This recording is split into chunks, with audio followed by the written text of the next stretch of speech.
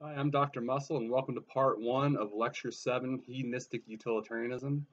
We're going to take a look at Jeremy Bentham, who this guy is, what he's up to.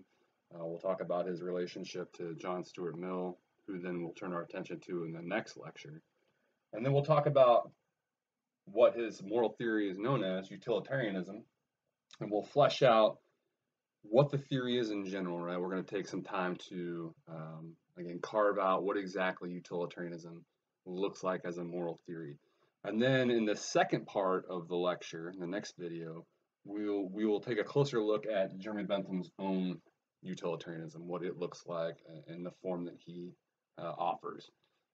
So that's the game plan. Again, here at the outset in the first part, we're going to talk about very briefly about Bentham and who he is, but mostly about utilitarianism in general and sort of what this moral theory looks like. Juxtapose it, as we often will throughout the second part of this course, with deontology. That's going to be a prominent theme. Utilitarianism and deontology are going to say polar opposites on almost everything moral. And so I guess that's something I'll point out here. Even though we're not talking about deontology right now, we're going to be talking about it indirectly throughout the next couple of lectures. Because again, we're going to be juxtaposing what the utilitarians like Bentham and Mill are going to suggest with what the deontologists are going to suggest. And that'll become clear here very, very quickly.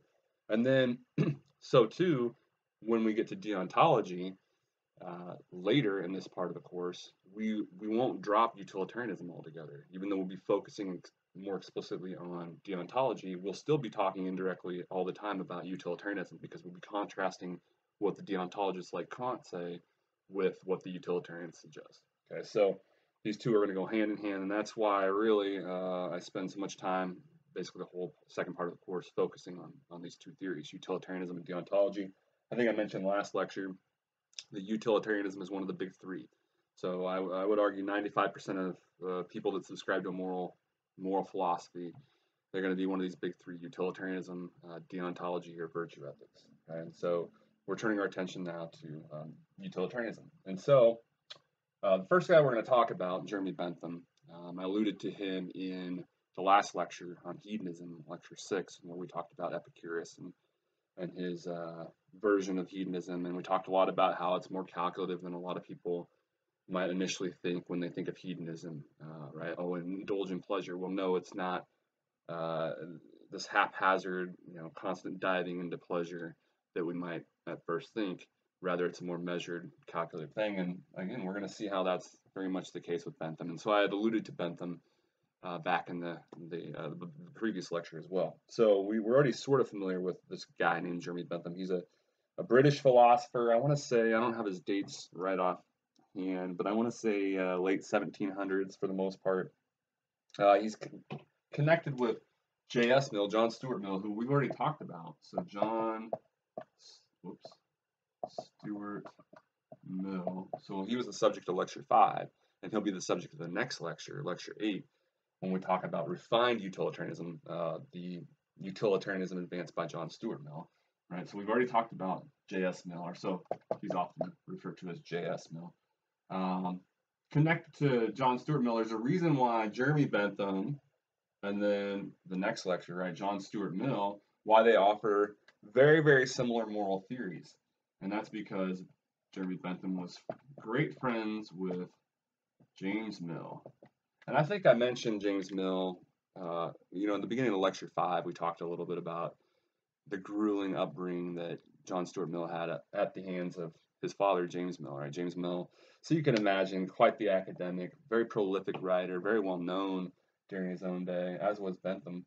And so these two are very tight, very good friends. And you got to think back then, they didn't have TVs and all these leisure activities that we do nowadays, where it's very easy to get sidetracked and forget there's anything even known as moral philosophy. Well, back then, they had nothing better to do than sit around the dinner table for hours on end talking about, philosophy, moral philosophy, and so on. So you can imagine a young John Stuart Mill sitting around the dinner table every night. These guys are constantly together, and he's soaking up the intellectually stimulating conversations. Again, these guys are academics. I remember how grueling John Stuart Mill's upbringing is. You can only imagine what the dinner time conversations are like. And so it's no surprise then that fast forward, in 40 years or 30 years or whatever, when John Stuart Mill becomes an adult and doing his thing and advancing his philosophy, that it's very, very similar to what Jeremy Bentham gave us, 20, 30, 40 years earlier. Okay, so they offer very similar moral philosophies and political philosophies, and that makes sense since they're so closely connected. Okay. Bentham also made significant contributions, I mentioned this, right, to political and ethical philosophy, as did Mill. They're both probably, I would say, both mostly known for their moral and political philosophies, primarily. I mentioned that Mill, is known for even more. Right? I mentioned, I think, that John Stuart Mill, right? I wrote one of my chapters in my dissertation on what he has to say regarding the utility of religion. So he talks about a lot of different subjects, John Stuart Mill, that is. But I would still say he and Bentham are both primarily known for their political and moral philosophies. Both of them are known for their liberalism. So Bentham is also known as a philosophical liberal. We talked about what that meant in philosophical circles when we talked in Lecture 5 about John Stuart Mill and his emphasis on the retaining of individual liberties and emphasizing the significance of those and retaining as many of those as is possible. Right? Granted, we need to move away from the state of nature or a state of anarchy. Okay, both these guys are going to emphasize retaining as many of those individual freedoms and liberties as we can, while again forfeiting some of them for some semblance of security. Okay, so they're both philosophical liberals. Was the gist of all that, and what why we're talking about Bentham at this juncture in the course is because they're both, he and John Stuart Mill are kind of known together as the co-founders of utilitarianism, I would say. And that's for good reason. I think that's well deserved. Technically, Bentham's first, right? He's the first one to come on the scene and really articulate the nuts and bolts of the view. He offers a crude, rough formulation of the theory, right? One that's going to be torn apart by critics, more or less. And then John Stuart Mill comes along, as I mentioned, 30, 40 years later, advances a very similar theory. In fact, I would argue that it's essentially the same theory, but he refines it, as the title of the next lecture suggests, refined utilitarianism. That's the Mill lecture. That's what it's called. He refines it, so he comes in and addresses some of the criticisms that were advanced towards Bentham's formulation of the theory, and he cleans it up. So I would suggest, he still offers the same theory. Really, where there seems to be differences between he and Bentham, they're really just terminological, right? So, for example, Mill tends to talk in terms of happiness and unhappiness, whereas Bentham tends to talk in terms of pleasures and pains, but they still mean the same thing, right? What does Mill mean by happiness? He means pleasure in the absence of pain. And what's he mean by unhappiness? Pain in the absence of pleasure. You will see Bentham oftentimes invoking the utility principle, whereas Mill will refer to it as the greatest happiness principle, but it's referring to the same principle. So, they're advancing the same theory, and I would argue that, again, the differences between the two are not significant, right? They're typically just verbal, right, or the terms that they're using. And so I would say there's good reason why they're both sort of known as the co-founders. So even though Bentham is technically the first one to offer the theory or advance the theory, Mill deserves credit too, because he comes along and offers a much more cleaned up version where, again, he'll answer a lot of the criticisms. And if you were to take a different course in moral philosophy where only one sort of lecture was given in utilitarianism, or you only read one thing in utilitarianism, it's going to be Mill and not Bentham. Okay, and there's a reason for that, because, again, Mill comes in and cleans up the theory, refines it, and so he does deserve some credit. And I think, again, they both are equally deserving of this sort of notion that they founded the theory, that they're co-founders of the theory. So just wanted to say that, I guess, give you a little bit of a background in terms of how these guys are connected, and that they're both, for good reason, associated with the foundation of utilitarianism, introducing the moral theory known as utilitarianism. So, having said all that, let's go ahead and turn our attention then to slide or page 3, where we will go ahead and try to flesh out what exactly the moral theory of utilitarianism, what exactly it is, or what it looks like, or what is it telling us, right? We know it's a moral theory. It says something about what's right and what's wrong, what we should do, what we shouldn't do, but what? Okay. So, as I start off by pointing out on page 3, we're going to go ahead and sort of start to try to describe what the theory is or what it looks like. So generally speaking, as I mentioned on slide 3, it's a consequentialist moral theory. More on that here in a moment. That judges the moral worth of actions based on the extent to which they promote utility. So, excuse me, utility is just a fancy word for happiness. Okay, so it's generally speaking a consequentialist moral theory that judges the worth of actions based on the extent to which they promote utility or happiness. So let's just point that out. Utility is happiness, okay? And so utilitarianism is a consequentialist moral theory. It's saying what matters morally has something to do with the consequences. Okay? So it's a consequentialist theory. And more particularly, it's going to say what matters is happy consequences, right? Not just any consequences, but happy ones. Okay? So as utilitarians suggest, actions that promote happiness or utility are said to be right, and those that diminish it are going to be said to be wrong. Turning to page 4, let's flesh out this relationship between consequentialism and utilitarianism a little bit more here. Right? So we know that utilitarianism is a consequentialist theory. Right? Insofar as, again, it's going to say what matters morally speaking is what results, right? The consequences of the actions. That's how we measure the moral status or worth of an action, has something to do, right, with the consequences. That's why it's consequentialist. I want to take a moment to emphasize that consequentialism is a more general theory. Let me throw this in over here maybe. So we're talking about the relationship between consequentialism and utilitarianism. Consequentialism is the more general theory, right? And utilitarianism is a version of consequentialism. So consequentialism is the broader theory. It encapsulates not only utilitarianism but other versions of consequentialism. So another way of thinking of that is all utilitarians by definition are consequentialists, okay? But not all consequentialists need to be utilitarians, right? So you could be a consequentialist, say what matters morally speaking has something to do with consequences, but not be a utilitarian, right? Maybe it's not the happy consequences that matter to you. Rather, the example I give has something to do with God's will. So the example I give at the bottom of slide 4 right here, right? You can imagine a consequentialist who might say that we ought to seek actions that promote, consequences most in accord with God's will, which may or may not make us happy. Right? Consequences that are in accord with God's will, a lot of them probably would make us happy, but some of them might not. Right? The idea is that's a version of consequentialism that's not utilitarian. It says what matters morally has something to do with consequences, but it's not the happy ones that matter. It's the ones that are in accord with God's will. Okay? So I think it's important to have a good grasp of that relationship. That it is consequentialist, right? Utilitarianism is a consequentialist moral theory.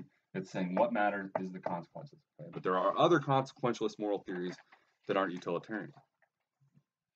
So what does matter, right, is, again, the consequences. As opposed to someone like Kant, we're turning to page or slide 5 here, as opposed to someone like Kant or the deontologists I mentioned, right, we're going to constantly be reflecting on deontology indirectly throughout these lectures on utilitarianism. As opposed to the deontologists like Kant, who are going to suggest the moral worth of an action rests upon the intent or motive of the agent, right? What matters morally for Kant and the deontologists is what the agent or the person doing the action had in mind before they did the action. Utilitarians, rather, like other consequentialists, okay, they emphasize the consequences of the action regardless of the motive or intention of the person engaging the action. So here's an example I think that is helpful, and then I'll probably refer back to, quite often. Let's take an example like lying. So both these guys, right? Both Mill and Bentham, and then the other guys, the deontologists, right? Like Kant. So both the utilitarians and the deontologists, both guys, right? Both enemies are going to agree that lying is wrong. But why do the utilitarians and why do the deontologists think lying is wrong? That's where they differ. Okay, the utilitarians, they say something like, well, look, what matters, right, are happy consequences, what makes us happy. And lying is wrong because on a whole, we recognize that when we lie, we tend to be less happy, right? People become more miserable the more they lie. Therefore, since the consequences suck when we lie, lying is wrong. If we could imagine, on the other hand, using our imagination here, a scenario where every time you lie, you actually, on a whole, everyone gained in happiness, then in fact, the utilitarian would say the proper thing to do is lie.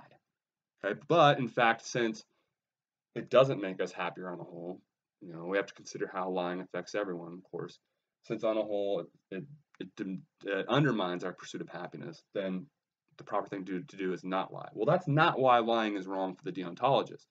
Why lying is wrong for the deontologist has nothing to do with the consequences. Rather, it has all to do with the action of lying itself. They're going to say, again, that the consequences is not what makes lying wrong. Rather, there's something about the act itself. Okay? And the type of person that would engage in acting in such a way, right? There's something about that makes it wrong. It's not the consequences, as it is for the utilitarian, that make the act of lying wrong. Rather, it's something about the act in and of itself, regardless of whatever consequences it might lead to, that makes the act wrong.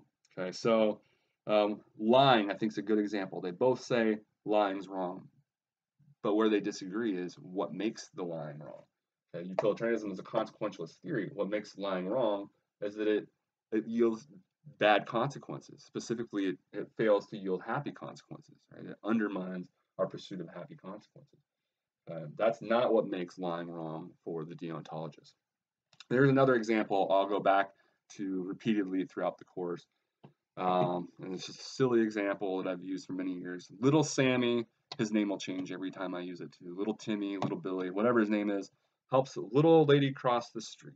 Right? Imagine this busy highway, and little Sammy sees this little old lady trying to cross the street, Frogger style, survive one more day by crossing the street. And little Timmy runs out there, assists her, and she makes it across. She's ecstatic. She lives to see another day. Little Timmy doesn't seem to be put out at all. He's fine. So, hey, is this a morally praiseworthy action? The utilitarian's going to say, well, let's take a look at the consequences. The little old lady's ecstatic. She's still alive. Little Timmy doesn't seem to be upset at all. Good consequences. People are happier. The deontologists are going to say, whoa, hold up, right? Okay, so they seem happier on the whole, but we want to dig a little deeper. What if little Timmy, right? What did he have in mind? What was the impetus for him running out there and helping the little old lady? Lo and behold, when we dig a little deeper, we realize mom and dad threatened little Timmy that if he didn't get his butt out there to help the little old lady cross the street, they're going to ground him from the PS4. Or little Timmy was trying to impress the good-looking girl walking behind him. Right? The deontologist says, well, hold up. If we dig a little deeper and we realize this is what motivated little Timmy, he was motivated entirely by selfish reasons, not by any desire to or respect for some duty to help people in need. No, he didn't want to get grounded from the PS4, or he wanted to impress the girl walking by him. Well, that's a selfish motive. The deontologist is going to say, no, that's not morally praiseworthy. Why would we praise someone for acting in an entirely selfish manner? So hopefully you're starting to get a sense for how completely opposite these moral theories are, right? And that utilitarianism, again, what matters, consequences, right? And whether or not those are good or bad, that's what dictates, right, the moral status of actions and whether they're right or wrong. Whereas that's not the case at all for the deontologist. No, we have to dig right into what precipitated the actions. We have to kind of get into the minds of the moral agents in order to determine the moral status of the actions. Okay. So big gulf here, a big difference in terms of how they view morality. Okay, so bear with me here. This is going to be something we're going to reflect back on quite a bit throughout this part of the course. So you definitely want to have a good grasp of what follows here. And I'm talking about, what is this, slide 6? Starting with slide 6 here. I'm going to try to leave this stuff up for now. But we're going to draw that arrow again up here.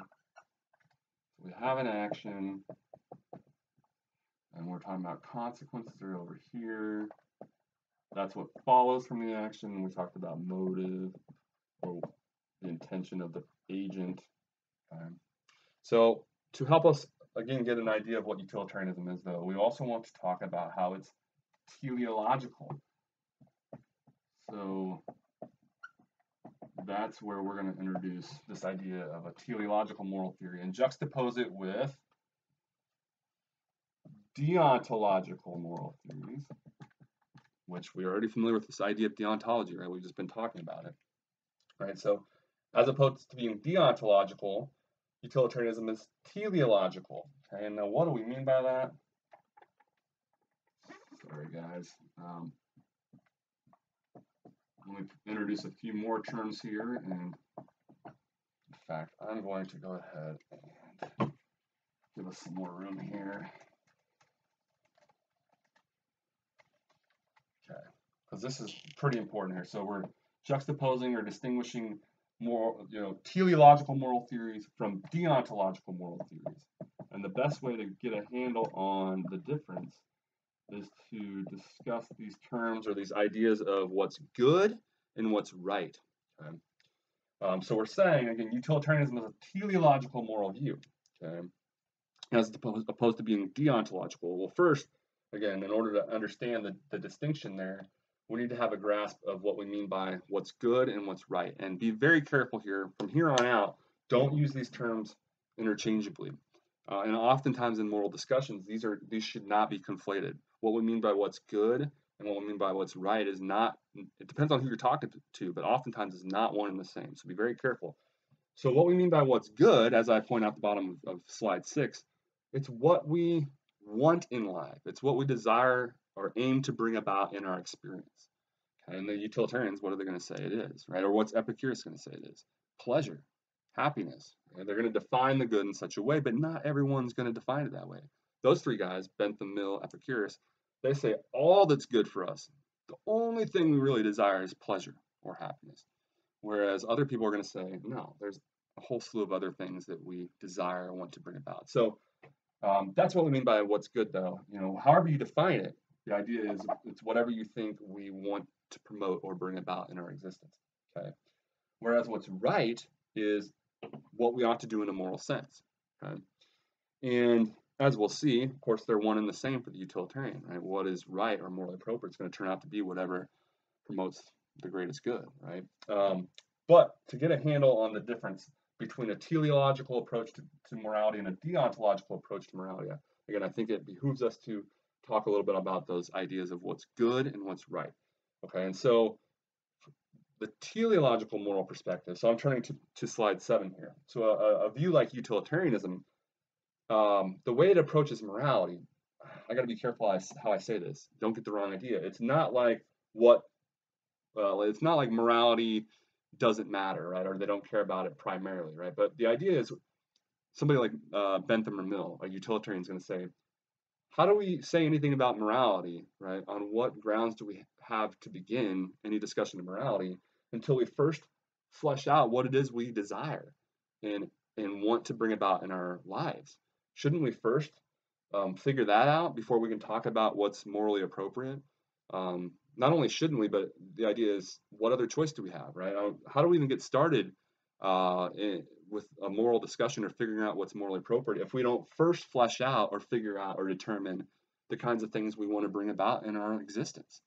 And so it's kind of a practical point, right? So the people that advocate this teleological approach to morality, they prioritize, the point here is, they prioritize considerations of what's good over and above what's considerations of what's right. And the reason for that is not because they don't think morality is important, but again, the idea is, how else do we begin any discussions of morality without first having this figured out in the first place? We have no other viable approach to morality, right, other than to figure this out first and then do this. And so with the utilitarians, you see that happening, right? Well, they define what's good, happiness, pleasure, and avoidance of pain, and then what turns out to be right? Well, whatever promotes happiness, and what's wrong, whatever undermines or diminishes happiness or pleasure, right? So that's their approach. Okay.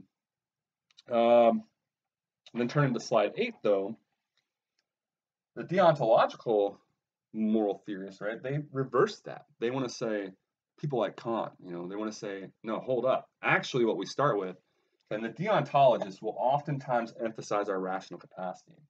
Okay, regardless of how it is we come to know what's right, okay, the deontologists, or those who advance a deontological moral perspective, suggest we start with this knowledge of what's, or we have access to this knowing what's right and what's wrong, right? This moral knowledge. Okay?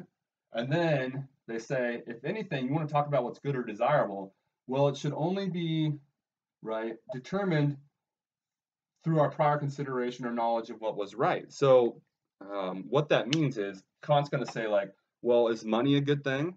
It depends. Does the person who has the money, do they do the right thing from a moral perspective? Are they morally righteous citizens? Well, then yes, their money is a good thing.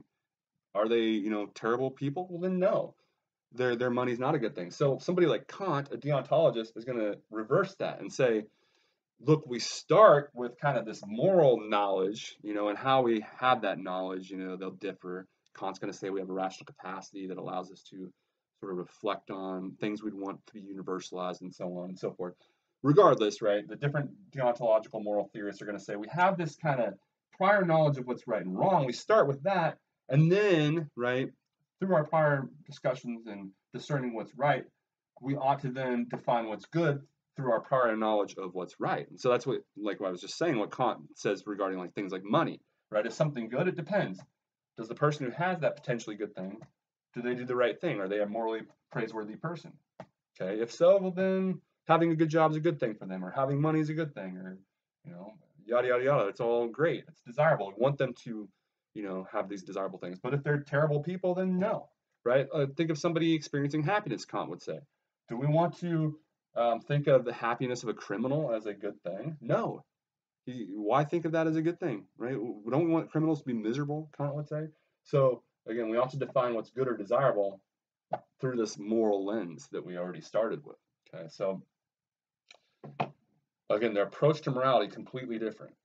Teleological moral views. We got to figure out what it is we desire and want to bring about in our experience, and then we can sort of define what's right and wrong in terms of that. The deontological moral theorists, no, we start with, however it may be, right? We start with this moral knowledge, and then we ought to think of what's desirable in terms of our prior moral knowledge. Right? And this will all become much clearer as we then go through these thinkers, right? I'll go back to this. You'll, fast forward to lecture 12, I think is the Kant lecture. I'll go back and say, this is exactly what we were talking about beginning of the Bentham lecture, right? When I was talking about him prioritizing the right over the good. Okay. When he says, in fact, I'll even tell you that exact moment, nothing in the world can be considered good without qualification except a good will. That's the quote I'll mention in the Kant lecture. And that is exactly what Kant's getting at when he says that. Of course, that is complete rambling to you right now, but flag that. We will come back to this again. This distinction, this whole idea here, the juxtaposition here, it's going to become a lot clearer as we proceed. So if it's a little hazy right now, don't worry. Again, we'll be reflecting back on this constantly throughout the next 4, 5, 6 lectures. Okay, so again, hopefully you're kind of getting a general idea. We talked about how utilitarianism is consequentialist and it's teleological, and hopefully that's making a little bit more sense now what we mean when we say utilitarianism is teleological. And by the way, teleological is a Greek term that means kind of more or less future-oriented, right? So morality has something to do with bringing something about for the teleologist, right? So and that makes sense. For the teleological moral theorist, morality has to do with producing something in the future, right? Good stuff. The things we desire to bring about in our experience. Morality is all about producing that. Okay, blah, blah, blah. Let's move on then to, this will be slide 9. I think this is going to be the last sort of thing we'll talk about before taking a break and then moving on to the second part of the lecture. And that's an important distinction here. So I want to mention this because and they mentioned it in the introduction to utilitarianism in the textbook too. There's a very prominent distinction that you'll see a lot about in contemporary scholarship on utilitarianism, and that distinction is between act and rule utilitarianism. So I think the first point we want to hammer home is that, look, both act utilitarianism and rule utilitarianism, so both of these, we're distinguishing between versions of utilitarianism. And this, as the editors of the textbook that we're using pointed out. All right, this all postdates Bentham and Mill, so they weren't aware of this distinction when they were advancing their versions of utilitarianism. So contemporary utilitarians have brought forth this distinction and classified themselves as either act utilitarians or rule utilitarians. Why this distinction, or why did this come about? And I think really it was born out of kind of a respect for one of the criticisms of utilitarianism, and that was that it seems incredibly taxing, difficult, if not impossible, to carry out. Right? We're required. So, what is utilitarianism in general? Right? It's the theory that suggests that we ought to do whatever promotes the greatest happiness for the greatest number, and we'll hammer that home in much more detail in the second part of this lecture. Right? Do whatever promotes the greatest happiness for the greatest number. Okay, well, how exactly do I go about doing that? I mean, that seems to involve a lot of calculations, because the greatest number means it's not just me, what makes me happy. That'd be a lot easier to figure out. No, I have to figure out, how this affects seemingly everyone, and not only people, right? As we'll talk about in the second part of this lecture, Bentham seems to want to open up the considerations to all sentient creatures. Okay, and what time period do I have to consider how this affects the happiness of the greatest number of sentient beings, just right now, or how it's going to affect them, 3 months from now, 3 years from now, 30 years from now. So there are all these, huge practical concerns with utilitarianism. And by the way, as we go through all these major theories, I'm gonna do my best to allude to, all the practical, not all of them, but major practical concerns. And there will be a whole host of, practical concerns for all these moral theories. And so this is a huge one for utilitarians, right? How feasible is it to require of moral agents, of people, how feasible is it to require of them that they go around making these seemingly very complicated calculations all the time? I mean, remember back in lecture 1, I tried to make the argument that in some sense we're facing a moral dilemma every waking moment of our lives. If that's the case, and we're required to perform these utility calculations in every moral dilemma, that's all it looks like that's all we're doing, is making utility calculations all the time. And isn't that itself undermining our pursuit of pleasure? If we're constantly being taxed and required to perform these complicated calculations, isn't that going to undermine our pursuit of pleasure? I mean, how can we be happy when we're doing that? And so these are, very legitimate, I think, concerns that many utilitarians recognize. Okay, maybe they like the general idea of promoting happiness for the greatest number, but a lot of utilitarians could appreciate this concern for how practical, in fact, carrying out the theory would be. And so, excuse me, I think the whole reason why I mention all that now is I think that sort of concern was the impetus then for the creation, or the emergence of the distinction here, and this camp of rule utilitarians. So what is the distinction here? I want to go back and point out the beginning, emphasize the beginning. These are both versions of utilitarianism. And the reason why I emphasize that is because it gets really weird, as we'll see in the next slide, because they can actually end up recommending two conflicting courses of action, right? And I'll give you an example here in a moment where the rule utilitarian actually recommends the same course of action as the deontological, or as the deontologist, and they're both at odds with the act utilitarian would recommend. And so that seems really weird, right? But understand, still, while they are at times recommending different courses of action, they're both ultimately aimed at the same thing, maximizing happiness for the greatest number. The difference lies in how they think we can best go about accomplishing that methodologically. So the difference lies in their methodology, right? The best process for actually accomplishing that, right? Maximizing the greatest happiness for the greatest number. That's where they differ. Okay, so don't lose sight, again, that they're both versions of utilitarianism. So even when the rule utilitarian on the next slide recommends the same course of action as the deontologist, it's not for the same reason. Okay, it's because he or she thinks that in following whatever rule applied, they would promote the greatest happiness for the greatest number, right? Which is not ever the reason why we ought to do something for the deontologist. Okay, so now let's talk about the difference, though.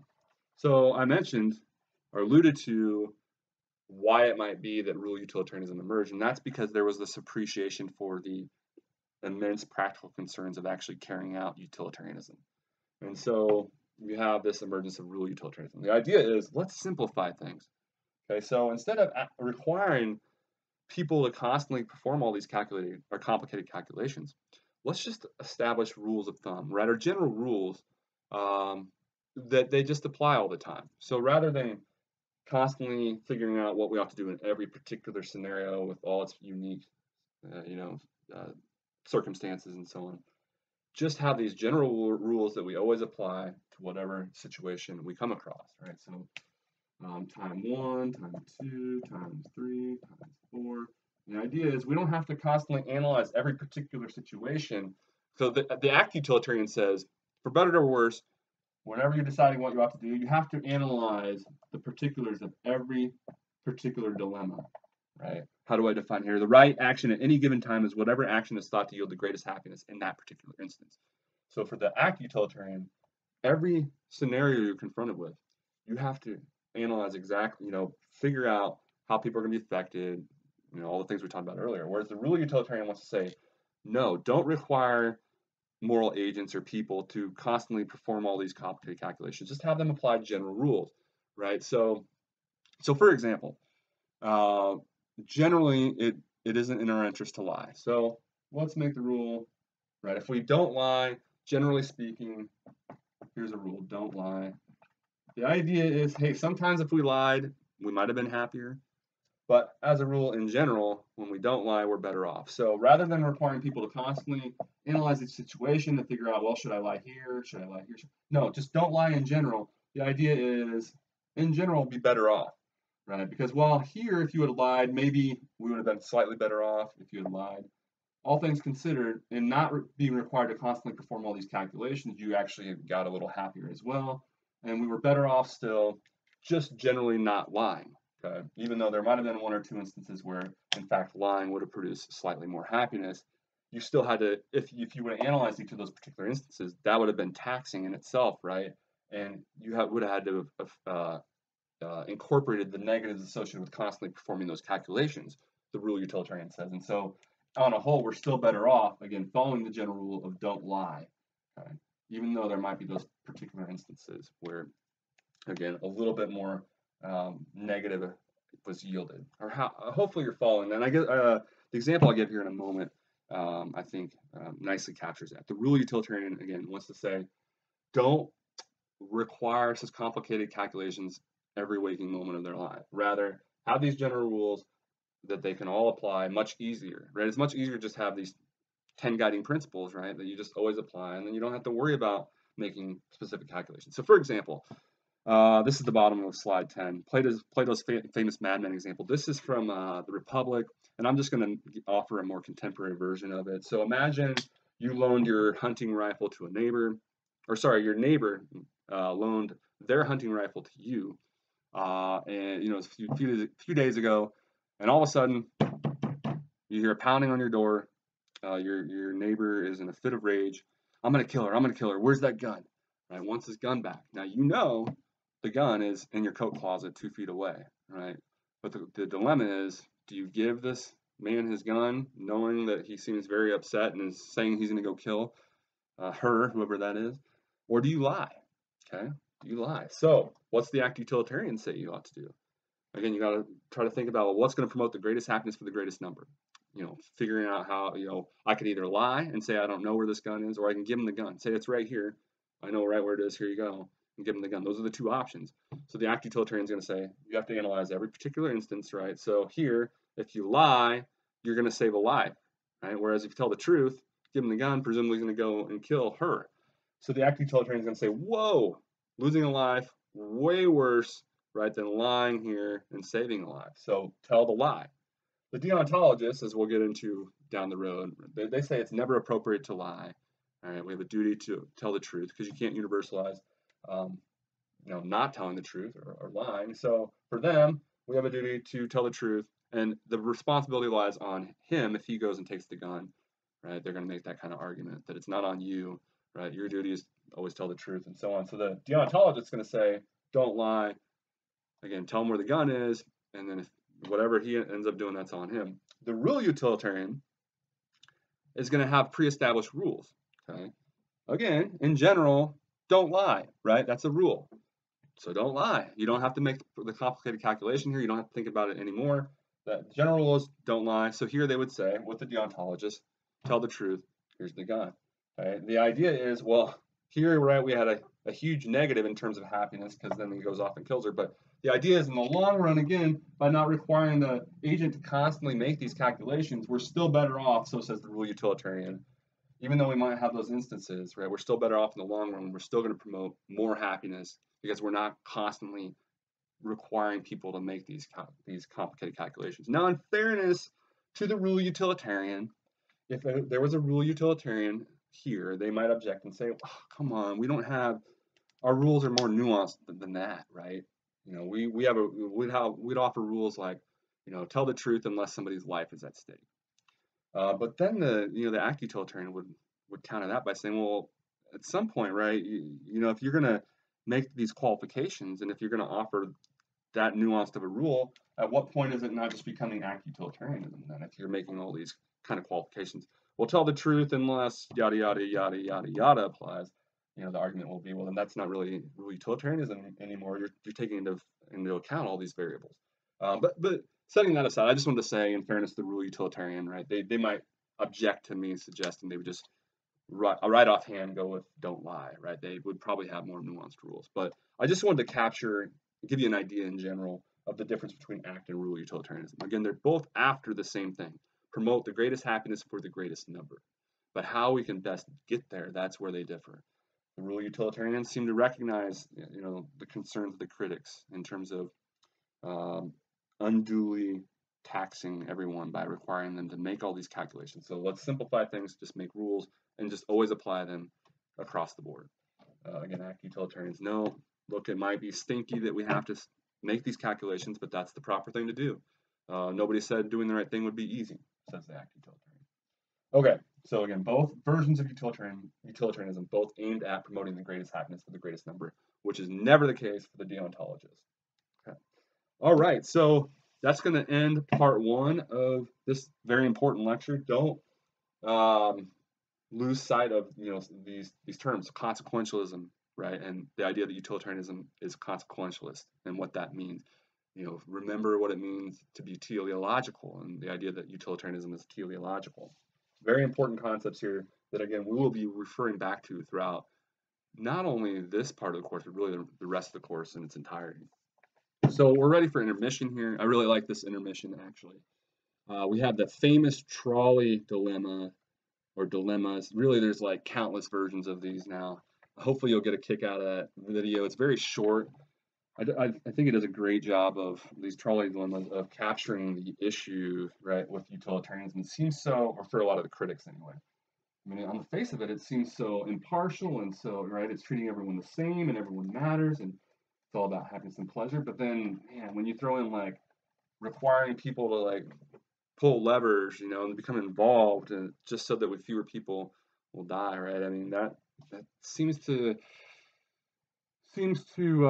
not be as straightforward, right? It seems like a tougher sell, and especially then, so throughout the years, you get more and more variations of these trolley examples and so on. And I'll give you another example too in a moment where, you know, you take that basic utilitarian principle, which at first just seems so convincing, but then when you get these other hypothetical examples, it makes you question it more and more and more. So that basic trolley dilemma, though, right? So the intermission questions are, you know, asking you about the trolley dilemma. What would you do in each case, and you know, why is it? So the first example, right, is there's a trolley here, there's a trolley going here, right, and it's on a track and it's headed for 5 people. Okay, but you can pull a lever here, which will then switch its path to go and only kill 1. So then you become an active participant, right? And so what should you do? Okay, the deontologist is going to say, you stay hands off, right? Whatever happens, that's not on you. But the utilitarian, as we'll see in subsequent lectures when we talk about the idea of negative responsibility, is going to argue you had the option or ability to promote a much greater evil from happening.